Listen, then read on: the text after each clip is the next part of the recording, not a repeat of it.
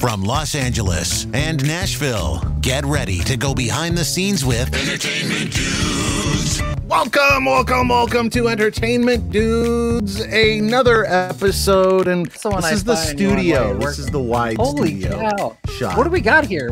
I see you got a R2-D2. We got here. Yeah. That's Alexa. Thank you very much. That's your Alexa. That's you my installed Alexa. Alexa in this. Yes, Alexa is in this. I'm not gonna do it right now. You know how these 3D printed things You 3D printed break? How 3D printed things break if you drop them. Yes. So yeah, I'm not gonna Nice. do that right now. So we'll show it off later. Nice. Yes, I like this view. I think it's better when people can see my face and then they don't have to look so closely at yours. It's a good idea. Okay. It's a Just great because idea. You said that. I'm gonna bring it back to the other camera here. Please don't. And so, anyways, today we've got an exciting show for you, and we've got a fantastic guest who has been involved in as you know, in movies, whenever you have costumes, props, all these things are getting made in the background, the foreground for the characters, robots. You actually have somebody that has to paint all of those and actually create those practical effects for them in order for them to look good. So today we have a very special guest who has been involved in the painting for a number of movies, like for things like Star Wars, and we're just gonna actually add him to the show. And hello, welcome, Parker. What's up? How you guys man? doing? Good. How you guys doing? We always do an unceremonious drop into the just show. drop you in anytime. I totally was not ready for that. I was scratching my ear. Remember that last guy I we need caught I in need his some help underwear? painting my Mando and Grogu. Oh, you know, it's only that's sick. partially done. So Oh, he might But have some good tips. you're talking for about the this. resin breaking. This part actually broke off like Ooh. just before the show. So anyway, Are you Yeah. serious? That's That's awesome, though. Oh, that looks, Yep. Did the you chrome looks 3D really printed nice. that? yeah, I 3D printed this. This is resin. Yeah, What's the chrome And you- on that? That looks really nice. I this dig it. is Teemu. Chrome markers on Teemu. Team View. Yes, You yes, actually it's literally just amazing. put a marker on it. Yeah, it's a chrome marker actually. You chrome can do marker, this you're with the you can do this with airbrush or chrome marker. This is just a chrome marker. So I'm gonna take the hat That's- off. It's annoying. No worries, man. So Cam got carried away because about a year ago he bought a 3D printer and literally everything in his entire house. His wife is 3D printed now. gosh, He has 7 children. They're all 3D printed. He moves I only them have around. I only have 2 3D printers now, FDM and a resin. So yeah. I only have one. I order my stuff usually like helmets and anything bigger is Yeah. usually either cast or I just order it from a website and have them print it. Yeah, I suck because it's at a 3D lot of printing. work. It is Yeah, a lot right. of work. yeah, Well, Everyone I- thinks I've it's as seen simple as this- it like. Everyone thinks it's No, as simple push as a button plugging and in go. And go. No, it's not. It's no, like a whole not process, at all. prepping it and then cleaning it. Yeah, Like, I mean, with everything in like the prop making community, everyone thinks, "Oh, it's so easy to make a full costume." It is not. Mm-mm. It is absolutely not. It is. No, it's very brutal. challenging. brutal. Oh Yeah, yeah. brutal. Yeah, I mean, that's- there's harder that's what things, but it's hard. It's not easy. Yeah, I was working. Do you know Fonco over at Fonco? He did a lot of the stuff. They did Nightmare Before Christmas, all of all the animation for that. He did Coraline, all the stuff for that. He's been in this for a while, but he got a 3D printer, and they had to print this robot. I mean, this monster they created for a commercial, and it took almost 72 hours to print. To print, Like just yeah, layers it's- and layers, and then it crashed. That's it. crashed. It crashed in the last hour, Oh man. Oh I, no! and they No, had to I- start oh. all over again. Oh no! I feel that pain. Yeah. I totally Oh. get that, especially like when you're on the clock, when you have a due date. If something fails, it could mean like, oh, we lose a whole 2 days because of this Mhm. now. Because of And we one already have machine. like because of one machine. And it's not even Yeah, like anyone's fault. It's just the machine, failed. It failed to print, Yeah, which yeah. is the worst. It's the absolute Horrible. worst feeling. When you go to print your helmet, there's a big hole on it or something, or missing, or layer lines, or it Mhm. shifts. It's the absolute biggest You're nightmare. like, that was unfair. Now we live in California too, so there's probably a lot. Oh man. There's a lot of this. What happened? yeah. Just and it was hurricanes too now. So hurricanes. Yes. We're No, Did you even feel anything? I didn't feel anything. Like it was like someone blew through a straw. I wasn't even in the state, so I had no clue what was happening. Yeah. I was on my way Where to were Arizona. you? I was in Arizona visiting friends, and I found out as soon as I got there, as soon as I unpacked everything, my parents were like, "Oh, make sure check up on the hurricane." I'm like, "What are you guys talking about?" Oh Like, my what goodness. hurricane? Yeah, I didn't Hurricane. find out about it until the day before. It's like, oh, the hurricane. I was like, we're not living in Florida. I Yeah. thought they assumed Florida. I was like, And oh, there's another then I hurricane over turned there. on. I looked at the weather, and I just see this big storm cloud going straight for my hometown. I was like, "Oh, great, awesome!" Yeah, no, wasn't ready for that. So, Parker, tell us a little bit about what you do, how'd you get started, like, and Ooh. exactly what is your how would you describe what you do? It's fun. It's the best job ever. That's the first thing. Yes. That's a really broad statement. What do you guys want to hear first then? Well, let's see. What did you go to school for? Did you go to study, or did you do? Is this something you stumbled into as a result of just like, hey, I want to try this, or how'd you get into It's it? a real long story, so it's gonna bear with me now. All This right. Let's starts, hear it. Right after I That's graduated what high the show school. is for. Okay. So my dad is in the industry. He works at Legacy Effects also.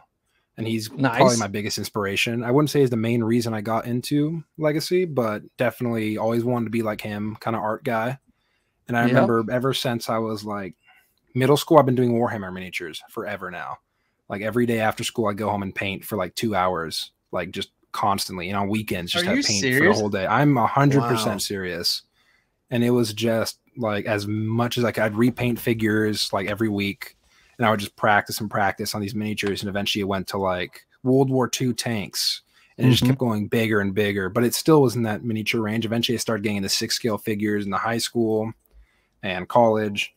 But it was right after high school, right after I graduated. I had no idea what I wanted to do. Not a clue.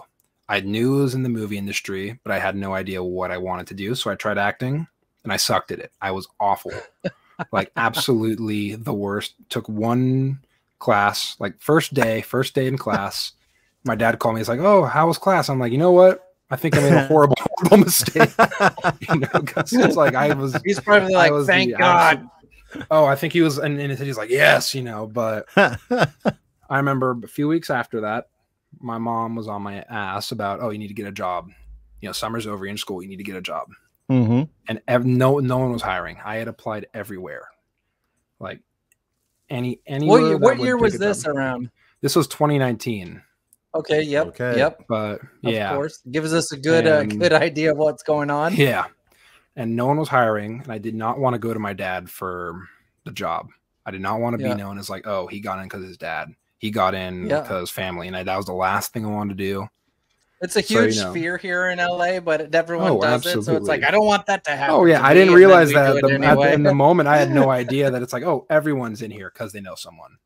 Yeah. Yep. But I remember making the walk of shame to his office. My head's hung down, and I'm like, "Fuck, I don't want to do this." And I go up to him like, "Hey, could you see if the guys will have me in and like have me sweep up, clean toilets, anything? I just need to make some side money." He's like, "Yeah, sure. Let me text the group chat real quick, and we'll see what's up." And he's like, "Oh, you're hired. You start tomorrow." That's gotta feel so good though. It was very intimidating because I was kind of like, "What? Yeah." I was like, "You're pulling my leg. You gotta be. This is a joke." And no, he had me pack up my stuff, and I went straight there the next day. And what did you start doing? What did you start doing when you were there? I was bottom rung on the ladder. I was sweeping up, cleaning up, helping people. I wasn't really doing anything crazy, but I think that's when I started falling in love with it. I just kept watching everyone do certain aspects of it, like, mold making or casting parts or body shopping stuff, sculpting, painting, everything. And I remember, I think maybe a week or two into it, I went to my dad. I'm like, "I want to do this for the rest of my life if I can. I want to learn." That's cool. And then COVID happened. Yeah, COVID happened right at 19. Happy COVID time. And and now you're getting recognized for your work, right? I mean, like this kind of stuff. What is it? Mandalorian? Wow. You've also got Boba right? Fett. You've got the Book of Boba. Yeah, yes. the Book of Boba Fett. Yeah, I mean, so that's just amazing. Man. So in a few short years, you're already getting recognized for your works. That's amazing. Yeah, no, it's very surreal. It's real weird. It's so strange, and I'm so grateful for all of it. But it's definitely like I have to pinch myself sometimes because it doesn't feel real. Like even we were watching Ahsoka last week, and I saw my name pop up in the credits for that, and we don't know about that stuff until the show comes out. Okay. So when everyone else sees is when I find out. Right? Exactly. So I'm like, oh my God, did I make it? Did I make it? Did I make it? Oh, there's my name, you know. But that was a good feeling. That's always the coolest feeling. And then having people like, oh, I know a guy, he works on the show. You know, it's weird. It's a hard thing to describe, but it's super, super cool. How do you learn to design things for on camera? Because it looks different in person than it would being shot. Like as in paint or as in painting things and so forth. Right. That was quick. Oh man, it's definitely strange because I feel like a lot of stuff on camera will look different than stuff in person. Yeah. So usually we just go by art, match it as close to the art that we have, and then call it a day. If they want to change stuff in post, they can.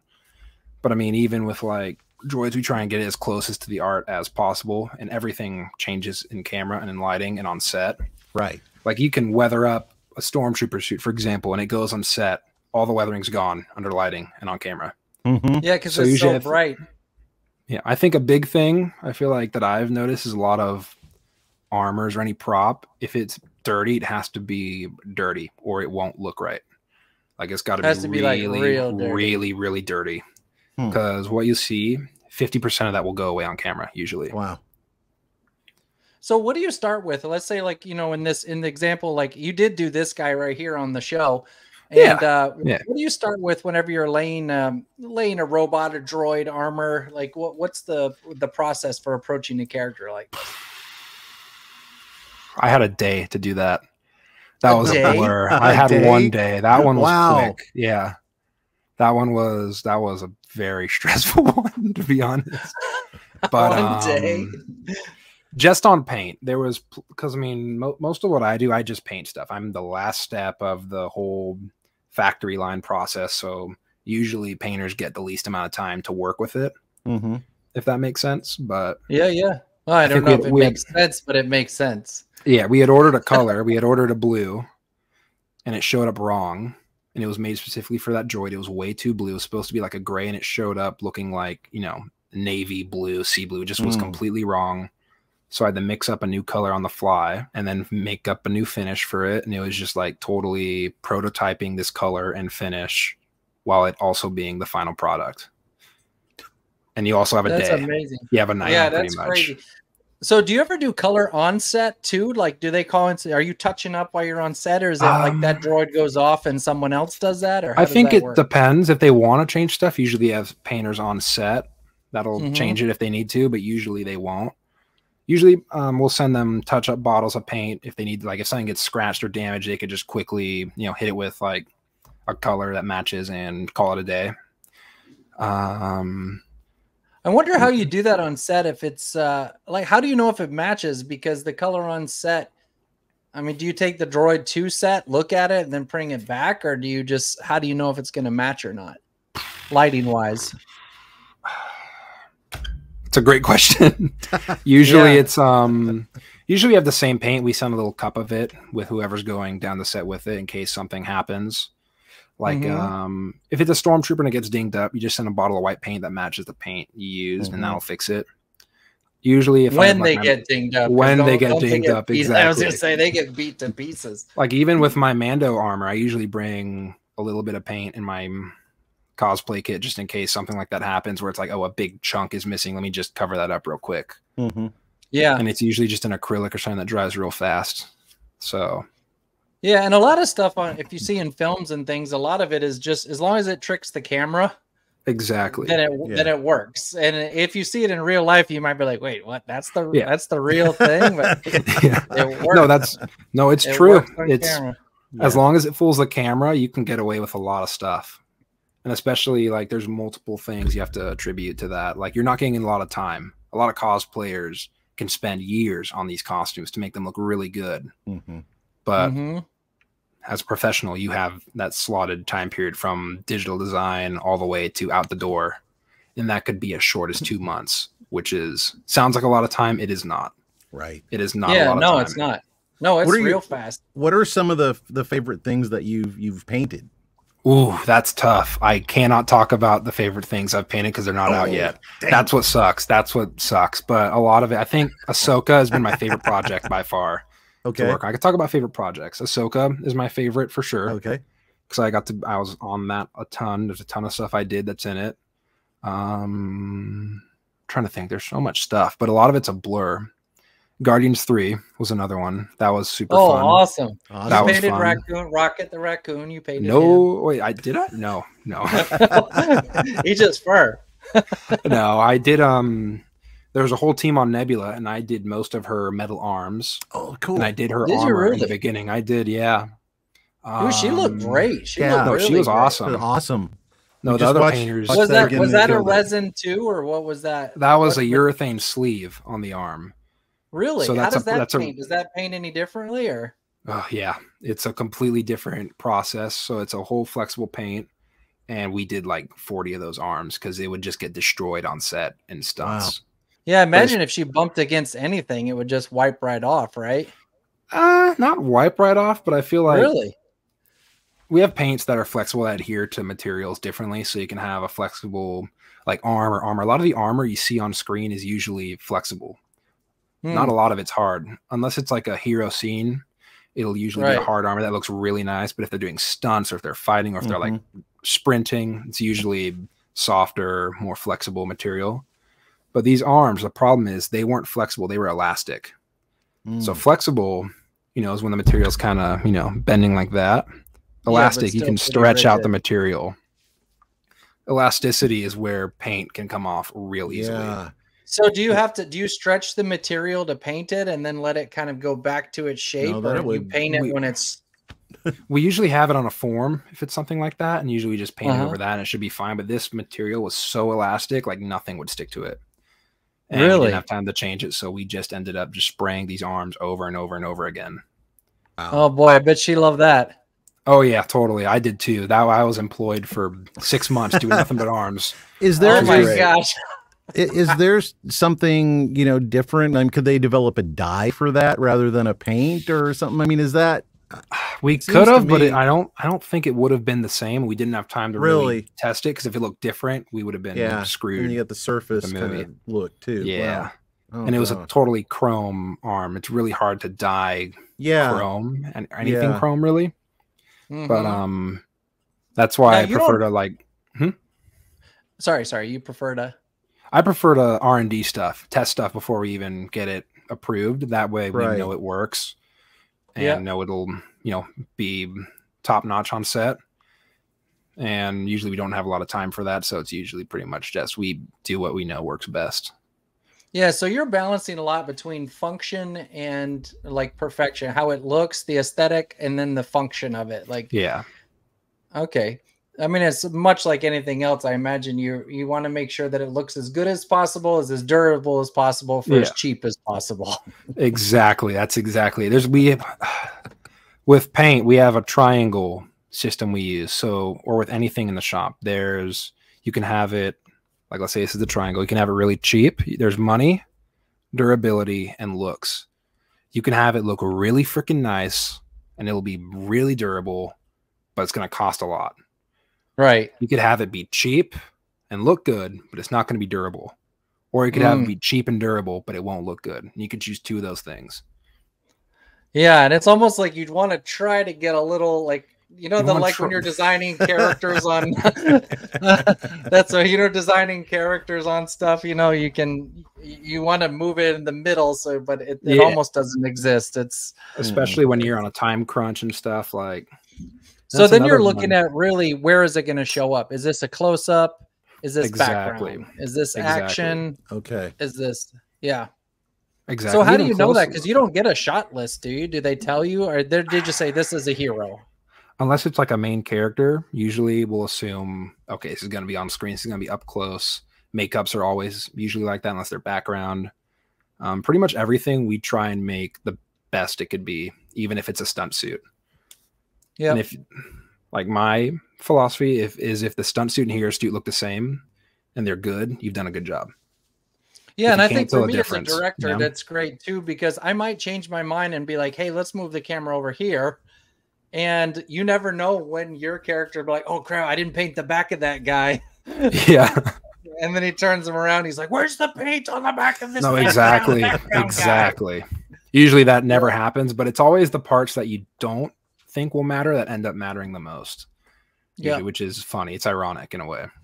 That's funny. And then interesting. Yeah, I've seen shots where, you know, you'll have a guy, you'll see the wardrobe afterward. Like you can go down to the fashion design center there and you can see all of the outfits that people have made. And, you know, things that never show up on camera when you watch the series, but the detail, even to the laces and the way that everything is painted and sewn, it's like, it's there if the director wants to use it. It's perfect. Yeah. But a lot of times you don't know if it's going to actually go in the shot or not. That's like to where a point you can over design a suit, you know, like you can make one of the pouches on like Mando's bandolier, like one of the bullets. It can have 20 different parts and it can be taken apart in any way and it'll stay right there and you'll never see it taken apart. That's where you got to find that fine medium between like over design and keeping it simple, you know. But and the only people who appreciate it buy the whole suit. They're the nerd that's look, I can open it up. Yeah, I can open every bullet and separate it into 5 pieces. But I guess it's more so the case now too with high definition and people being able to pause video. I mean, back in the you know, the 70s and the 80s, they probably didn't have to be as meticulous as you do now.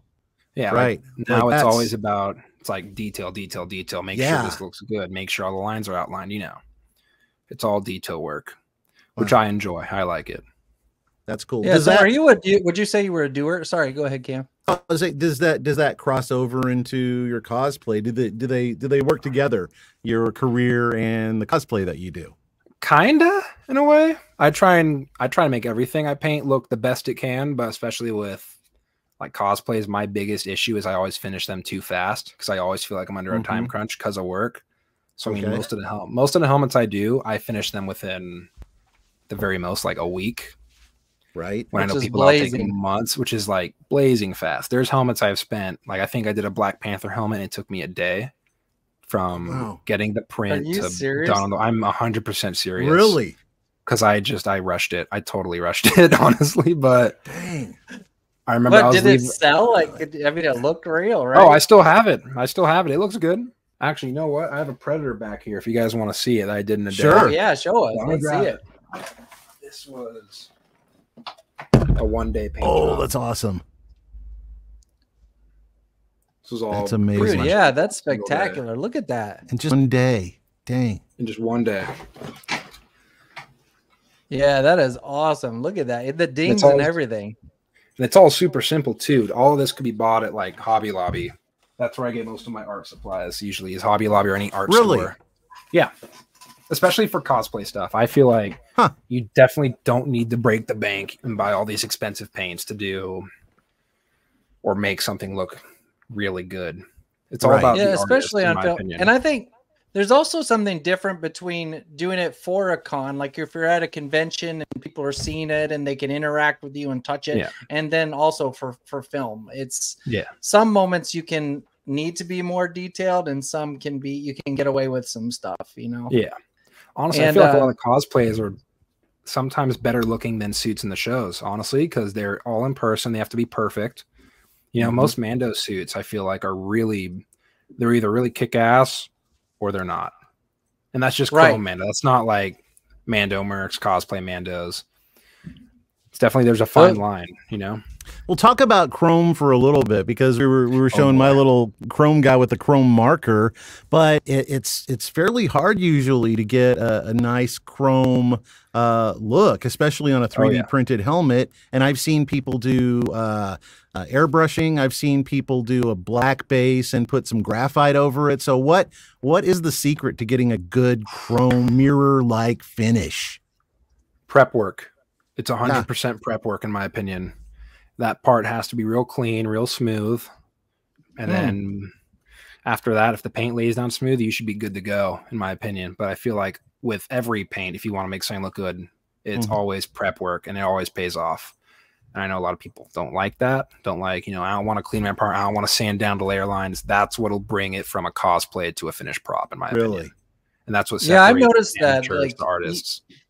some of the stuff I've seen Ray do is like there's a different type of print. Some will come and it looks like there's lines and you have to sand the whole thing down, and others come like really smooth. And if you don't sand them fine from a distance, it looks fine. But the moment you kind of get up close, it just feels like it feels fake. Yeah. But I feel like there's also like, I know for me, especially some helmets, I could totally ruin a helmet. I'll get drips on clear coat or little bits of dust in the paint. And usually I'll try and work that to my advantage. Usually I prefer painting really, really dirty helmets compared to clean things. So I mean, I have another example right up here if you guys want me to bring it down. Of yes, let's see it. Come on. In my opinion, this helmet was a fail because I messed up almost everything on it. But I think back here you can see there's a bunch of kind of like little dusty bits and stuff. A lot of this texture was intentional, but you know. No, it's incredible. I love it. Cool. Yeah, because it looks real. It makes it look real. Yeah, it does. Like, that's something I feel like a lot of people struggle with, especially when I like the light too. Oh, thank you. There we go. I feel like a lot of painters especially strive to be, you know, get that perfect chrome, get that perfect look, when in reality a lot of that metal doesn't look perfect. Metal's not a perfectly smooth surface. It's beat up. It's got dings. And I think that gives a lot of helmets and armor character. If there's, you know, oh, there's a scratch there, or oh, I nicked it, you know. Unless it's like perfect mirror finish chrome, you want it to be like super smooth. If you have orange peel, it'll be fine. Here's something that I think was one of the things that you did here for this. Yeah, that's amazing. Look at the top. This is resin. Yep, that's a resin print. That's the Black Panther helmet I was telling you guys I did in a day. Oh, yeah, that's amazing. A day. That's amazing. That's cool. It's a pretty funny story why I did that in a day, because I was leaving to New York for a job, and I had just gotten that helmet in that day, and my girlfriend was coming over that night. So I was like, if I don't finish this now, I'm gonna be really mad on my way to New York. So I said, I'll just finish it today. Screw it, why not? You know, and I did. In one day, that's crazy. One day. Well, if you're properly motivated, a guy can do anything. A guy can do anything when they're motivated. Yeah, when they go, I will be there, and you will not be painting. Oh, okay, I'll get it done. Yep, gotta finish this helmet like real quick, you know. You're like, thanks for the proper motivation. Well, I mean, so as you get going, as you get better, I'm sure you find you can paint faster because you begin to understand what corners you can cut, what has to be perfect, what is okay to kind of, you know, how do you increase your speed? And I'm imagining it's just necessity gets you to do this, right? Usually necessity, especially in the shop and on the job. They want stuff done instantly. They want that suit then and there. So usually it's like we try not to cut corners, but if it's possible and if we can make it look good still, we usually will. I know I tend to do that, and I honestly prefer everyone don't cut corners, don't try and cheat it, because you can really screw up a helmet or a paint job. If you cut a corner, ends up wrong, you have to start over. That's happened a ton of times, and I recommend no one try and cut a corner because it's honestly not worth it. Always do it the proper way. Even if it takes a day for the paint to dry, try and keep it that way. It's the tortoise and the hare story. Oh, totally. You know, That's exactly it. So temperamental wise, your temperament, would you say, obviously you're pretty patient overall, I would say, and you're a doer. Is that a necessity in the line of work that you're doing? Oh, I feel like it is. You definitely have to be patient, because I know for me, a big thing for me is when I start a helmet, I'll, you know, step away and I'll look at it and I'm like, damn, that looks awful. You know, it's horrible looking. I hate it. And it's like, I also just started it. So usually it's like, just trust. You have to trust the process. You have to wait till you see the finished projects. I know there's a lot of people that'll be painting a helmet and they'll get discouraged after spraying on one layer and be like, oh, this looks bad. I hate it. Keep going and get to that final product. But another thing, I always prefer to stop 2 steps ahead of where I think I am, because I feel like if I go too far and I don't like it, then I can't really change it, you know? So I usually stay 2 steps behind where I want to have it. And then usually that'll be the area I like it. That being said, are there times where I've experienced this in video where people, you know, in the past above where I've been have wanted to see a project before it's done, yet they don't have the creative vision to see what it's going to look like. Yet, you know, you're only at this step. Yeah. Does that ever happen in your line of work? Usually not really. Sometimes we'll send samples, or they'll come in and they'll see samples of paint colors. Yeah. And usually decide then and give feedback. Or they'll come and see the full suit, or we'll do a fitting with the actor or stunt person or whoever's in the suit. And that's usually how we'll get feedback. Okay. A lot of they aren't stupid. They know that it takes a lot of time to put an effort to make a full suit or prop. So usually they're understanding, but it's definitely more of showing them tests, samples, having them see what we can do, and then having them choose. We're hired guns at the end of the day. They're the ones who will choose how it looks. We just have to make it look that way. Okay. Yeah. So when you're working on a paint job, you know, I can visualize the story and I picture it in my head and I'm working towards that end goal. Do you have reference drawings? Do you come up with the ideas? How do you know that you're headed in the right direction? Like with cosplay stuff or professional stuff? How about either? Well, cosplay, it's your vision, right? But let's say, let's do both, because the cosplay, you're the end all. And then in professional, you're working for someone else's idea. Yeah. Usually professional will have a piece of concept art and they're like, match it to this exactly. Colors, stuff. And if they want to change anything, they'll notify us about it. And that's basically what we're working off of, is usually some artwork that's made in-house or out of house. But for cosplay stuff, especially my original paint jobs, I just come up with it on the fly usually. I just look at the helmet. I try and figure out, okay, what color do I want it? Do I want it dirty? Do I want it clean? Do I want lights in it? What texture do I want? Like that. Yeah. But I usually have an inspiration for each one. Like that one was inspired by the Ironmonger from Iron Man 1. That was my main inspiration on it. There's ones that are inspired from Dune and like Halo and all sorts of stuff. There's one that's inspired off a rusty car. I'm not even joking.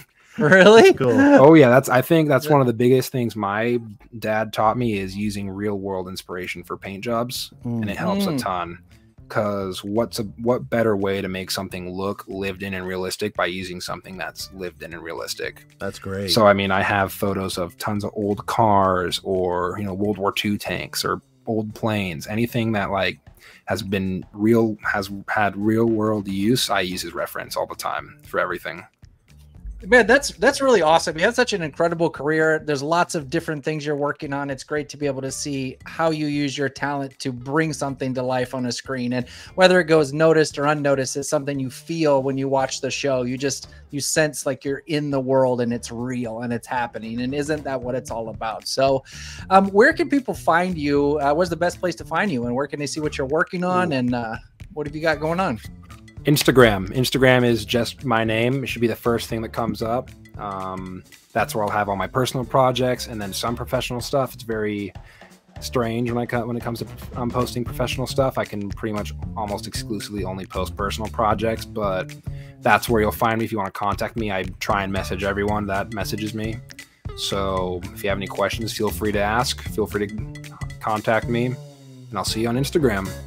Awesome. Yeah, so well, that was great having him on the show. What do you think? That was awesome. I liked it. Yes, I loved it. Whoa, what's this?